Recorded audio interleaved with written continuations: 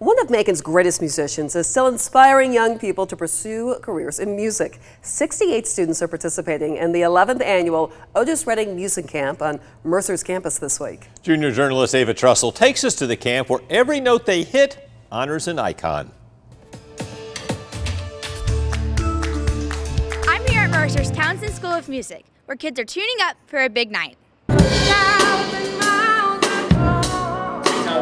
Students work and harmonize together, all while filling some big shoes.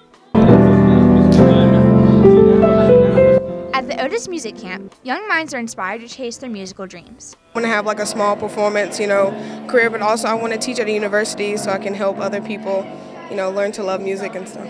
And maybe even change them. I wanted to be a lawyer, but I wouldn't be too good at that. So music it is, huh? Yeah.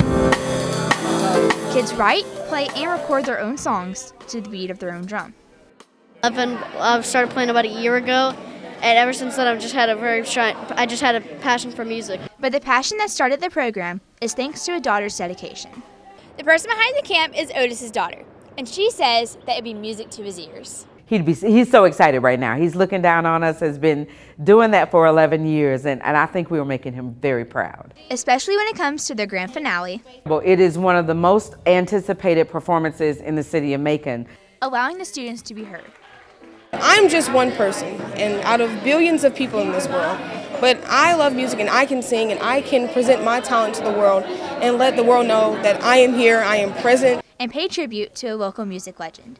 In Macon, what's not to love about music? Ava Trussell, 13WMAZ News.